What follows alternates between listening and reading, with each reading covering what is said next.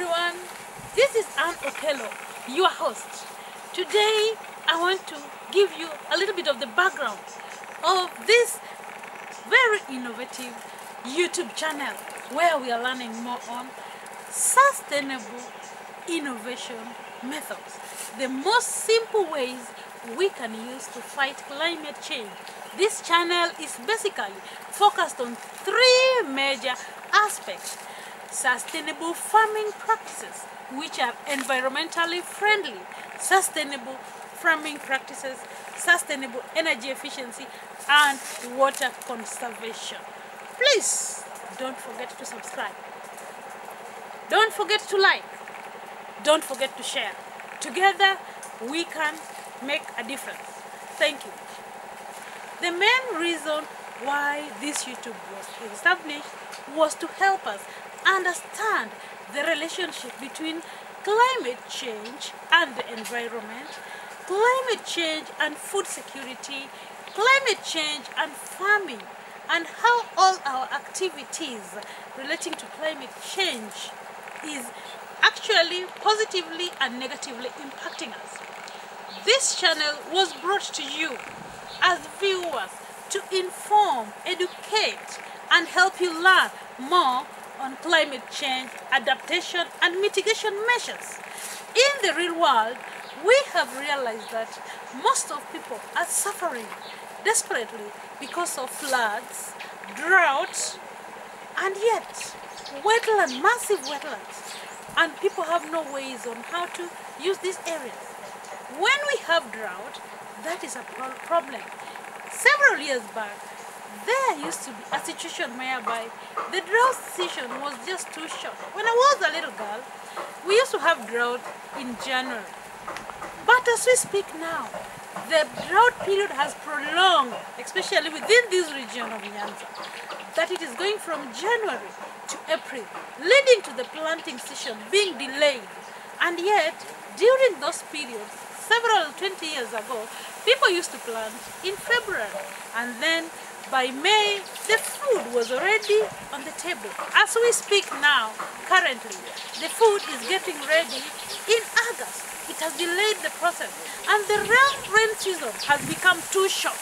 When we see such kind of problems, then we have to find ways of coming up with mitigation measures. People have to change their plans of planting. The planting period is now not the normal January. The harvesting season is not the normal August. Now everything has changed, meaning we have to find a solution. And these solutions must be very good, sustainable ways of farming. When you are planting now, then you are going to use dryland crops, crops which can be able to be used or planted, which can be able to resist drought. Now they are called drought-resistant crops. Early maturing crops. Early maturing crops are crops that their lifespan is too short and can still support the family, because we have to learn how are we going to live. The world has changed and the new normal has become different. So what we have to do is to come up with different ways on how we are going to live in the same area, in the same venue, but with an adaptation measures. That is why we are trying to showcase some kind of mitigation measures. We are bringing in early maturing fruits, showing you examples of early maturing fruits which can be able to still supply the family with food. Meanwhile, it is protecting the soil. We are also going to show you in this channel different farming methods that you can use to help you control soil erosion. During the long dry spell, and the sun has hit the ground for a very long period of time, when it rains, we always have very heavy rainfall. And this heavy rainfall causes a lot of surface floods. And these surface floods take all the surface runoff to the lake, leading to siltation. When we look at all these cumulative problems that we are having because of either long dry season or too much rainfall within a very short time, when you have to mitigate these things, then you have to change the method of farming, because you have to still get food from the ground. when you are farming now, there are different methods of farming. You have to do minimum tillage farming in that situation so that you don't lose the topsoil, rich soil that you need to help you produce food.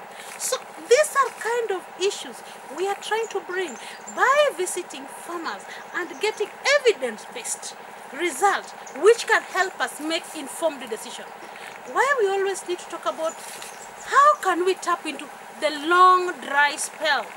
That is the time you have the highest amount of solar energy. We can now tap on this energy to help us in irrigating our land. And we can tap on the solar energy, tap the energy, trap it, and use it to light up our household. This is also going to help reduce indoor house pollution. And when we know how to harvest our surface runoff, instead of leaving this water to go to the lake, we are going to use the safe water, have surface ponds, collect this water, and use this water in future. So these are the kind of mitigation measures that we need to start learning to help us together in mitigating climate change and having lasting solutions. These lasting solutions are going to increase household income.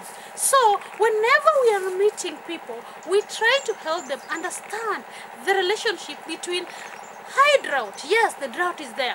What do we have to do? And we have to live with it. Then you learn on how can we come with innovations, solar panels, solar irrigation system. We use the same water and then use it to irrigate our lands and produce food. Now it is bringing an opportunity for investors to invest on irrigation system, solar irrigation system, irrigation pipes, because an opportunity has been created. Yes, it is a problem, but let us use the situation, challenge ourselves to come up with positive mitigation measures. So that is the main background about this, bringing up a problem, but we look at the positive side of that problem so that we can have a lasting solution for our population. Because without that, we are going to suffer. Right now, the areas that were flooded, you don't have to look at the flood. What is the positive side that you can use to that? A mitigation measure for that. Bring trees like bamboo here. Then plant in those areas. Don't look at bamboo as a tree. Look at it as income generating activity. It is going to help in siltation of those flooded regions. Plant high yielding crops. These are going to change our lives. If we go on this direction, believe me, climate change is going to be a solution, not a problem anymore. And this channel will be showcasing different innovations, cost effective, which are going to change our lives. Thank you so much for watching. Please, if there's anything you've learned in this episode, let us know and give us other information or new innovations that we can be able to tap from. Let's learn together and move on to help us fight climate change, increase household income while protecting our environment. Please don't forget to subscribe. Don't forget to like. Don't forget to share. Together we can make a difference. Thank you so much.